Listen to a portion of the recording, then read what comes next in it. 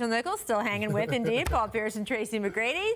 Both of you guys know a little bit about dunking on people, and we, of course, had so many great dunks last night, we were trying to figure out what to do with them, so we thought, dunk contest, it's time for us to take a look, play a little score, this dunk. We will rate these on the dunk contest scale, 10 being the highest. Let's start. Domantas Sabonis over Joel Embiid. You guys saw this earlier in the show. Woo. Now, Paul's taking some points off for not having the stare afterwards. You got to give me the yell and the stare down. That's the only thing I take away from, but other than that, it's a 9. No.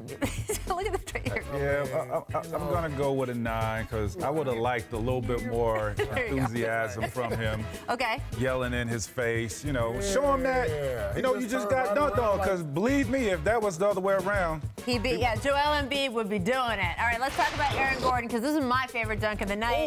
Well, Karl Malone impression. Gentlemen, score this dunk. Yo, wait, how many? that was. What is happening here? 110. Do y'all see this? That man was. That was creative right there. I understand how this works. Nice, yo. Like, how you think to even do that in the air?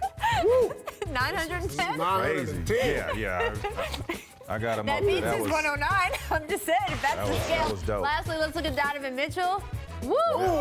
See, that's what I'm talking about. The hang time on this is what got me. And he's the smallest of the three. And to cock it back like that. Again, gave me a little stare. Man. Right? Again. That's not a score. That's nice. That's nice. Damn. You guys are killing me. That's nice. That was pretty tough right there. How about this score, this dunk? Paul, earlier in the show, we got appearance. You had some ups.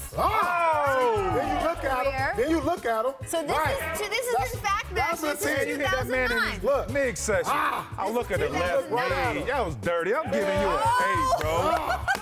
8, bro. This is dirty.